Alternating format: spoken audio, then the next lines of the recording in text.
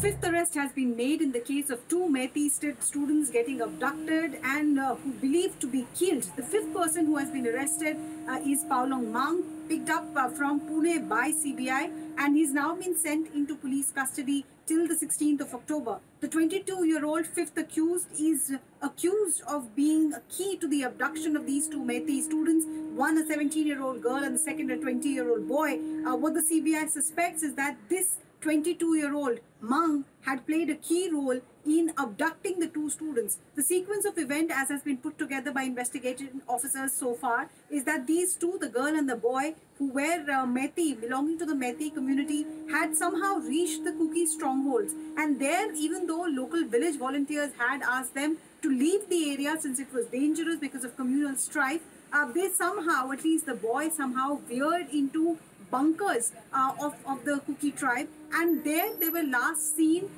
with some armed people coming in a four-wheeler. So that is the sequence of event that has been put together. From there on, what really happened is unclear. There is no eyewitness account which has come forward, but based on the interrogation of the four people who had earlier been arrested, the first set of arrests by CBI in this case were of two men and two women, and their minor children were also brought into Guwahati along with them from Churchandrapur, which had led to a huge controversy. But now CBI officials say that based on their questioning of these four suspects, they believed that the fifth accused who had been arrested had a role to play in abducting these two Methi students and taking them away from where they were last seen.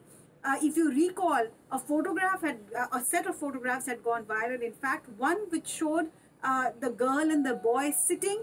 They seemed to be, in a position which was uncomfortable. And in the background of that particular photograph, some armed men were seen as well. A second photograph showed reportedly their bodies slumped on the ground. So that had led to a lot of tension in Imphal. Student bodies had taken to the street protesting against this. Subsequently, CBI was asked to take over, and that is where investigation stands at the moment. The body has not yet been found yet. The motorbike, crucial evidence that like the mobile phone of the girl and the boy, the Methi students, all of that is crucial evidence which CBI would want to produce in court. So the interrogation which will now be carried out, like I said, four people already arrested. They have been questioned, leading to the arrest of this fifth person. CBI is hoping that the questioning of the fifth person will perhaps give them some clue about the scene of crime. If indeed, as locals suspect, these two students were murdered, where is it that the crime actually happened?